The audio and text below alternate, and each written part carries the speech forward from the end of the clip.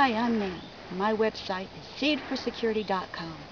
Now today I'm harvesting some Indian corn. And this year I planted 4 rows, and they're 60 feet rows. It's important when you plant corn that it is together. You can plant much shorter rows, but you need a block of 4.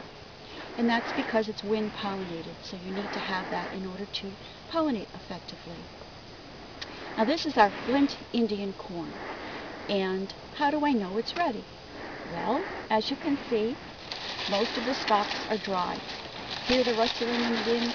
They are bone dry. Alright, and a lot of times the corn just turns right upside down. It's really neat because if it should rain, a lot of the water will just drip right off of it. Alright, so let's start. Let's just take this.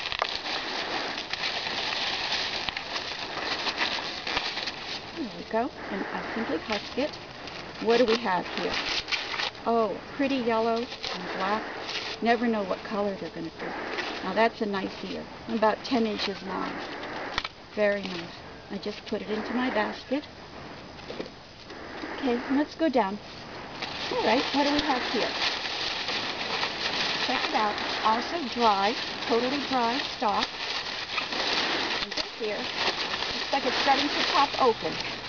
Oh, that's a beautiful red. I don't know if you can see it, but it's gorgeous. Also a nice long ear. Break it off. Take some of the silk off. Don't want that. Discard it. Put it in the basket. I don't know if you can see these beautiful colors. They're just great. Now this ear here, I'm not going to pick because as you can see, the stalk is still receiving nourishment. It's green. This is not going to be ready. It's not ripe yet. So in this manner, this is how I harvest my Flint Indian corn. Then I bring it up near my house and I have wire racks that I lay it out in the sun to completely dry. At the end of the day, I bring it in my house because the dew will fall on it. And I do this for about 2 weeks, depending on the weather. Here in New England, it tends to be wet. We have had a nice dry spell, but that's why I bring it in every night, and every sunny day, I lay it out on the racks to completely dry.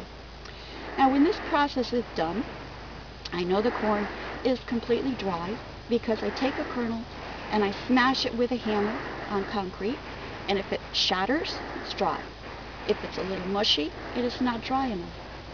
When it is completely dry, I have a little handheld device, a little metal corn extractor from the kernels, and I use that to extract the kernels. If I didn't have that, I could remove the corn from the completely dry ear by twisting it this way and that way, and the kernels would fall off. Then they need to be stored in glass or in a plastic Ziploc bag, kept in a cool, dry location. This corn will keep very well for 10 years or more. So it's a very, very good product, good to have, and fun to harvest. Thank you.